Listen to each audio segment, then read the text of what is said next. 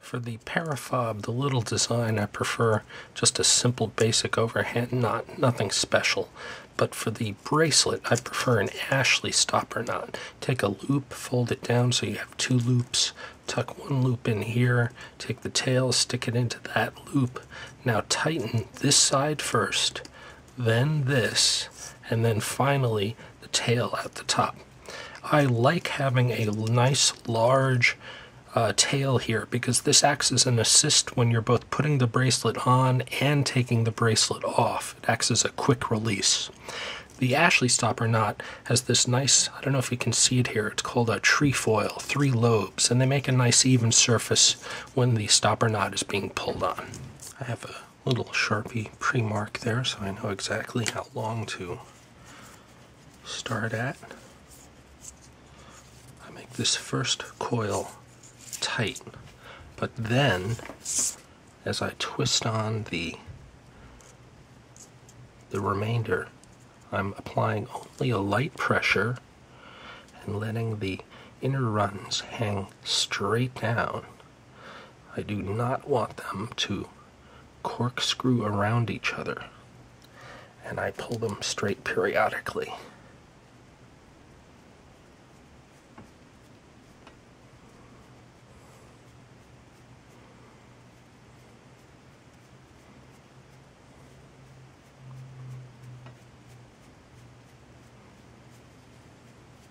This is a 10-foot piece of paracord, and by coiling it loosely so that the coils are touching each other but they're not yet compressed against each other, the 10-foot leaves almost 2 feet.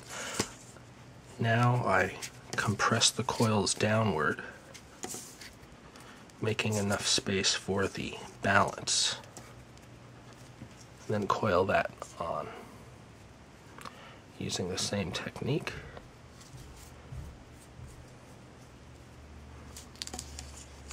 Compress the coils down again.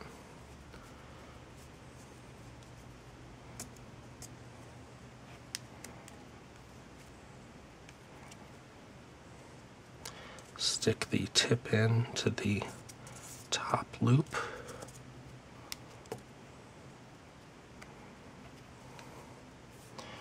Now compress the coils in the other direction.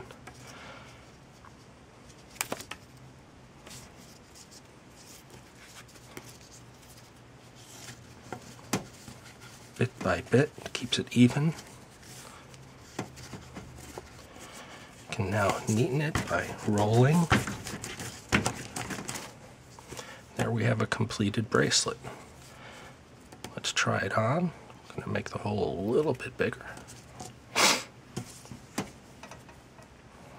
I like to keep this tab nice and long, especially if you're a beginner. It makes it much easier to put these on and take them off. Some people don't like having any tail at all. All they have is the stopper knot. But I'm not that experienced at putting these on and taking them off, so I like a nice long tail. So there we have the end result. Removal is very quick, also thanks to this. You stick that into the loop, and then when you pull this from the other side, it acts as a quick release. Voila. So you take your bracelet off, and now you have 10 feet of paracord. The fastest way to deploy it is as such.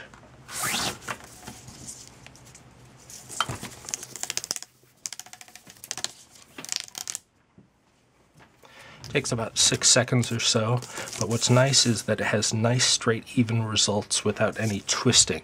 This wire is nice, ready to go paracord.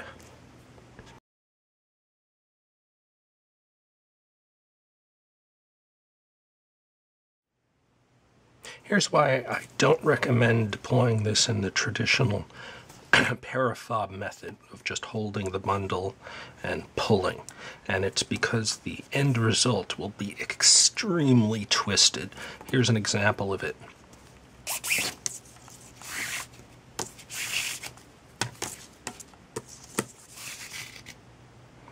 You see how incredibly twisted this is? You can undo it pretty quickly. However, the advantage of the finger swirl method that I've come up with is that it completely undoes this as you deploy the rope. So it's a one-step process, whereas with this, you have to bit by bit undo it, and this takes much longer.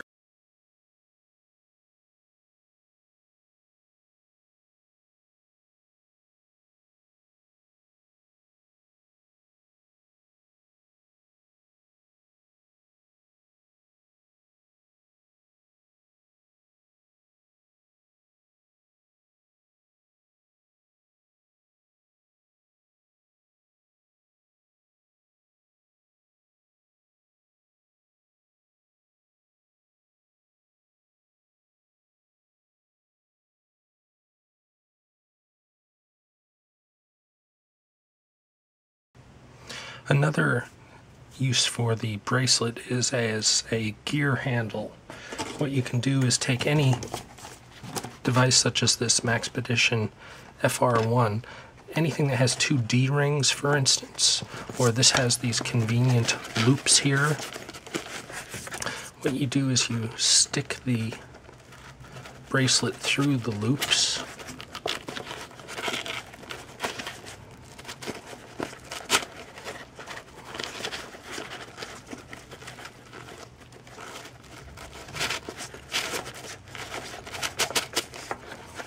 You then connect the bracelet as if you were wearing it. And now you can tighten this so that it cannot come undone. You pull the center cord and that tightens the hole so that now it can't come undone. Don't do this while wearing it as a bracelet, or else you could get in trouble and never be able to remove it easily. Now slide this part inside. And now you've got a nice little carry handle.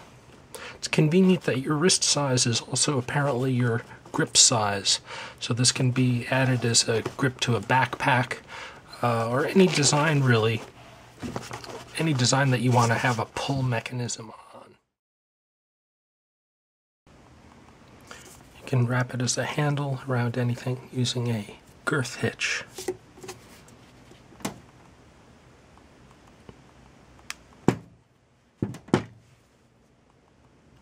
You can either undo it by undoing the girth hitch, or you can undo the stopper nut hole by pulling the loop, making it large enough for the stopper nut to escape.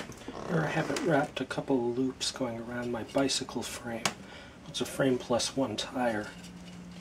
Lets me pick up the bicycle or anything heavy quite easily. Let me try and give you a wider view.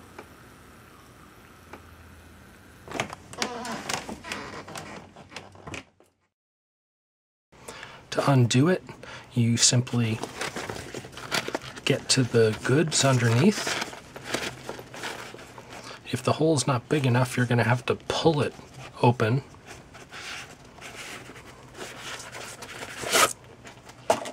And now you've got a nice little 10-foot piece of paracord on your gear for emergency use. And you just pull it slightly, stick your finger in the hole up top, continue to pull, and it completely unravels and is completely untangled in just seconds.